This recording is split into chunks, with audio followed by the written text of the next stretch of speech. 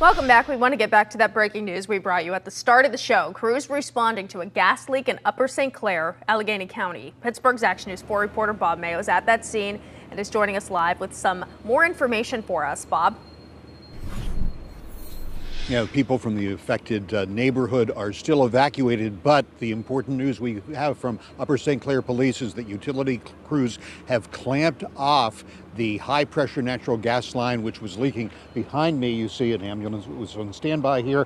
These folks seated on the lawn are among the people who were evacuated from the condominium homes along Pineview Drive here in Upper St. Clair. Some of them shared their own video of the area of the gas leak and the surging sound you could hear of the gas leaking. Take a listen and a look to that viewer video.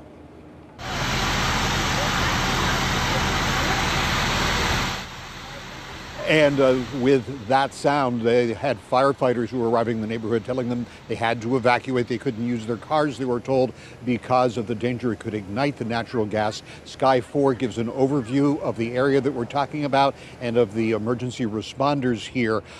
We had said we had talked to some of the evacuees, among the members of the Wiener family, and they are telling us that this all happened quite suddenly. They knew there was work on a water line happening in the area, but then they could actually hear something very different underway.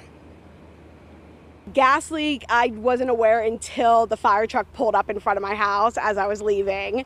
And then I looked down the road a little bit and you could hear this like sizzling kind of sound and steam. And it was just straight gas, like a geyser coming out of the ground.